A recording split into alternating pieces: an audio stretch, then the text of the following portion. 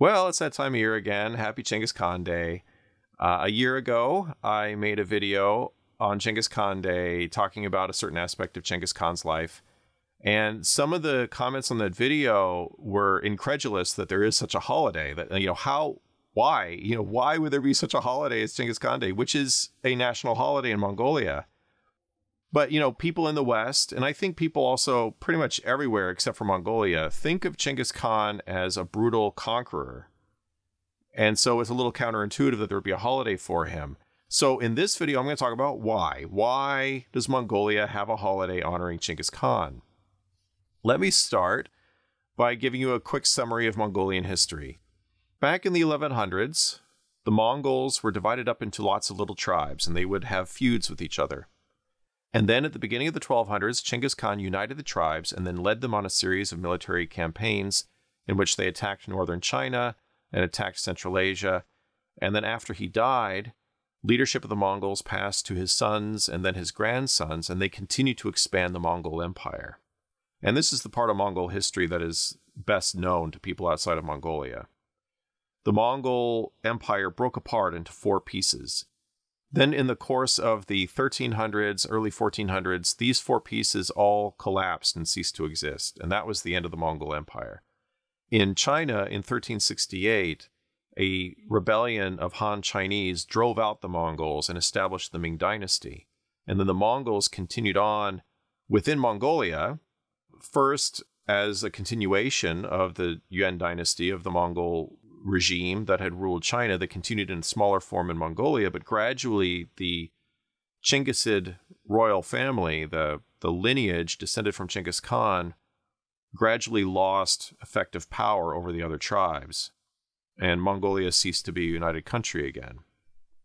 Then in the 1600s, the Manchus from Manchuria conquered Mongolia around the same time that they conquered China. And they created a new empire under their rule, which is referred to as the Qing dynasty in China. So Mongolia, the Mongol tribes were part of the Qing Empire. Then in 1911, the Qing dynasty was overthrown in a revolution in China, and then an effort within Mongolia began to establish an independent Mongolian state, which continued for a decade. And then in 1921, Mongolia succeeded in achieving its independence with Soviet help, and they created a communist country in Mongolia. And the communist regime ruled Mongolia from 1921 to 1990. And during the communist period, Genghis Khan was not regarded as a national hero. Adulation of Genghis Khan was very much disapproved of by the government for mainly ideological reasons. He was seen as a feudal exploiter. He had been one of the upper class in feudalism, exploiting the common people. And so he's one of the bad guys as far as communism is concerned. And then also, communism was internationalist in orientation. Communism typically kind of de-emphasizes the nation state and says that that's not really what's important. What's important is all the workers of the world working together. And so holding up someone as a national hero is not to be done. You can hold someone up as a communist hero, as a hero of communism, because they're a hero of the working class in general. Also, there may have been an element of just Russian influence here. The Soviet Union was very dominant in Mongolia during the period of socialism. And the Soviet Union, Soviets in general, Russians in general, had a very negative view, and still have a very negative view of Genghis Khan. They see him as a very destructive force. The Mongol Empire is supposed to have held Russia back. And so they told the Mongolians not to hold up Genghis Khan as a hero. So from the 1950s, which is really when kind of the official line of de-emphasizing Genghis Khan really came into force, from the 1950s up through the 1980s, all official history in Mongolia, any book that was published on Mongolian history, any textbook, any high school, university lecture, did not talk about Genghis Khan very much. To the extent it did talk about Genghis Khan, it talked about him in very negative terms. But still, a lot of Mongols privately considered Genghis Khan a pretty cool guy because he was a Mongol and so on. So then after 1990, when multi-party democracy was established, there was a rejection of socialism and everything associated with socialism, including the official historical narratives that the socialist regime had promoted. And there was a lot of interest among the general public in learning more about Mongolia's history. And a bunch of new books were published, a lot of books about Genghis Khan or talking about Mongolian history, and then actually emphasizing Genghis Khan's role in Mongolian history. And, partly this was just a rejection of socialism's rejection of Genghis Khan. So it's a way of rejecting socialism by bringing back this hero that had been rejected by the socialist government.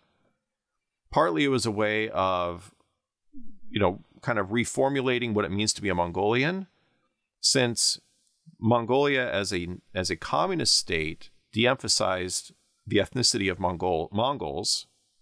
Being a Mongol is not what's important, and then this new, in the 1990s, there was this resurgence of nationalist feeling, of embracing of Mongol heritage. So for those reasons, Genghis Khan became very popular again. And he was now seen as a key figure in Mongolian history. But the way Mongolian history was represented in these new books being published in the 1990s was not the same as the way Mongolian history is presented in books in the West. And I would assume also in Japan and China, although, you can correct me if you're familiar with how the Mongols are written about in Japanese and Chinese, correct me on this, but I would imagine they also saw in this way, where they only talked about the Mongol Empire. You don't hear anything about Mongolian history except for that period of Genghis Khan and his successors creating the Mongol Empire. As soon as the Mongol Empire goes away, the Mongols disappear from world history as far as most, world history books are concerned, as far as most classes on world history are concerned. And so what gets emphasized about the Mongols and about Genghis Khan is the conquests. That's what's interesting to a Western audience, to a Chinese audience, to a Russian audience. And so that's the aspect of Genghis Khan that gets all the attention in places like the United States and in Europe. But in Mongolia, the conquests are not of interest. Let me give you a narrow example of how history is written about, just to give you kind of a flavor of what this is like. In Western writing about the Mongols, Kublai Khan is a very important figure. He's the guy who established the Yuan dynasty in China. He was a Mongol. He was the grandson of Genghis Khan. But he also established the Yuan dynasty in China. He ruled China for a long time. He represented a kind of accommodation to Chinese ways of thought, because his idea was to bring in Chinese ideas, incorporate a Chinese bureaucracy, incorporate Chinese ideas about what it means to be an emperor, what it means to have an imperial dynasty. He took a Chinese imperial dynastic name for his family, the Yuan dynasty. That's the dynasty that ruled China in the Mongol period. He created a new capital city along Chinese lines, according to Chinese principles of urban planning. And his general idea was, if we get the Chinese to accept the Mongols as a legitimate Chinese dynasty, they're more likely to go along with our rule.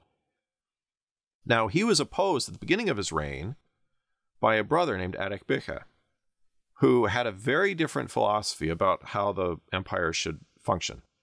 His idea was emphasize traditional Mongol values, don't live in a Chinese imperial palace, live on the Mongolian steppe as their ancestors had done. Don't pay any attention to what the Chinese care about. Just be a Mongol and exploit the Chinese. Sure, take whatever you want from the Chinese, but don't give up your Mongol way of life. Stay on the steppe and stay in Mongolia and be a Mongol. That was his idea. Now, in Western writing, when we write about the Mongol Empire, if you find a book about the Mongol Empire and read about it, if you take a college class about the Mongol Empire, if you watch a documentary about the Mongol Empire, they'll talk about Kublai Khan. He's a really important figure. He's famous in the West because Marco Polo, when he visited China, Kublai Khan was the leader of China at the time. Kublai Khan figures very prominently in the history of the Mongol Empire from a Western perspective. But within Mongolia, Kublai Khan is hardly mentioned. He's a bit player in the history of the Mongols. But Atik gets a lot more attention because he was the guy who was going to stay in Mongolia and be a Mongolian. And if you think about it, this kind of makes sense because the purpose of this modern Mongolian history writing is to talk about the Mongolian nation state. The history of the nation state. You look at the map, the boundaries of Mongolia, that's the subject of interest. The Mongolian Empire is not the subject of interest. What was happening in Mongolia is of interest to modern Mongolians. So Atik is considered part of the mainstream of Mongolian history because he was the guy who was staying in Mongolia. Whereas for Westerners, Kublai Khan is considered the mainstream of Mongolian history because he was part of the continued expansion of the Mongol Empire. And it was the fact that the Mongol Empire was expanding, which is the thing of interest to Westerners. So that's, I use that example as kind of a small encapsulation of this larger idea, which is that for Mongolians within Mongolia, the parts of Mongol history they care about are not the same as the parts of Mongol history that we care about. And this thing about narrative, the way you can think about it, it's kind of like in US history, we have a core narrative that everyone in the US is supposed to learn in our, elementary and high school education. You're supposed to learn certain things about US history. There's this idea that there's this core narrative of US history that everyone's supposed to know. And then there are other aspects of US history that are, kind of interesting. You can know it. It's optional, but it's not part of the core story. And so when you're learning about US history, you learn about westward expansion. You learn about the sectional crisis, which led to the Civil War. You learn about the Gilded Age, the Industrial Revolution, World War I, World War II, the progressive movement. Those are all things that are considered part of the core of the U.S. historical narrative. U.S. foreign policy in Latin America is not. So whereas for Latin Americans, they might think U.S. involvement in Latin America is a pretty big deal, Americans tend not to pay any attention. People in the U.S. tend not to pay any attention to the involvement that the U.S. has had in Latin America. They're completely unaware of the military interventions that the U.S. has done in Latin America over the years, because that's not part of the core narrative as far as Americans are concerned. Now, how you construct a core narrative is arbitrary. It's just a matter of what people decide to do, whether they decide to put some stuff in the core narrative or put it as part of the optional side stuff. And it so happens that Americans have collectively decided that U.S. interventions in Latin America are not part of the core narrative. They're a sideshow. There's an optional thing you can learn about. If you're really into that particular thing, you might learn about it, but you're not going to learn about it in general. And that's what Mongol history is like. There's a core narrative in Mongolian history that you see in the Mongolian books where they emphasize what was going on within Mongolia. And there are certain things in Mongolian history that get a lot of attention, like the introduction of Buddhism and the Communist Revolution, and before that, the 1911 Revolution and the struggle for independence. Things like that get a lot of attention. But what doesn't get attention is the Mongol conquest. They're considered a sideshow. They're considered an optional extra thing. They're not part of the core narrative that every Mongolian should know. They're an extra thing, and it's always treated as foreign affairs. So you'll learn about what was going on within Mongolia, and then you'll learn about, if you want, you can also learn about what was going on in foreign affairs in Mongolia in the 1200s, which includes the conquests. But the core events, as far as Mongolian historiography is concerned, in other words, Mongolian history writing, the way history is written in Mongolia, the core events going on in the 1200s was Genghis Khan creating the Mongol nation, bringing the tribes together, establishing them as a single nation, giving them a body of laws called the Yasag, giving them a writing system to give them greater unity. Everything he was doing was directed toward creating a unity for the Mongolian people, forging a nation, creating the nation state that now exists. And so that's why Mongolians hold him up as a hero, because they see him as the man who created the Mongol nation, took people who were Mongol, but were disunited, politically disunited, and forged a political union among them to make them a single country. And so this is a good reminder that there is not a single objective version of historical narrative that exists out there to be discovered. Rather, what we do is we take the millions, literally millions of historical factoids that exist, and we as a society collectively choose certain ones of those as the important ones, the ones to focus on, and say that is what creates the narrative that explains who we are, whoever we is, the nation state, the socioeconomic group, whatever it is, whatever your group is that you're creating a narrative, a historical narrative for to explain.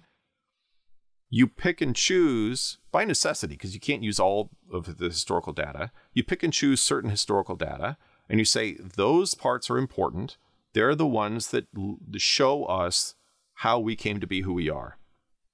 And it so happens that in Mongolia, the aspects of Genghis Khan that are focused on are the ones that relate to how modern Mongolians think of themselves as a nation state. And the Mongol Empire is not relevant to the nation state. It doesn't matter to that. And we all do this. And it's easy for us to look at a foreign country, to look at a place like Mongolia and be like, you guys are ignoring a really important thing that happened. It's easy for us to do that. It's harder for us to look at ourselves, to look at the plank in our own eye and be like, wait, are we doing that? Are there things about our own history that we're deliberately ignoring because it doesn't suit our narrative? But the important thing to keep in mind is it's not a matter of picking the one right narrative that is objectively correct. Rather, it's a matter of what decisions are we making? What principles are we going with? What bases are we basing our decisions on by which we decide which historical events and processes we're going to highlight in constructing our narrative? A narrative can't help but be constructed. It's impossible for a narrative not to be constructed. Every historical narrative is constructed. It's not a matter of being like, well, they have a constructed narrative, therefore their narrative is wrong. My narrative is correct because it represents actual reality. That's not how it works. Everybody's narrative is constructed. Okay, I hope that made sense. If you are celebrating Genghis Khan Day this year, happy Genghis Khan Day. If you're offended by Genghis Khan Day, I apologize for saying happy Genghis Khan Day. I just really like Mongolian history, and this day each year in November gives me an excuse to make at least one video a year about it. That's all I'm doing. Thanks for joining me.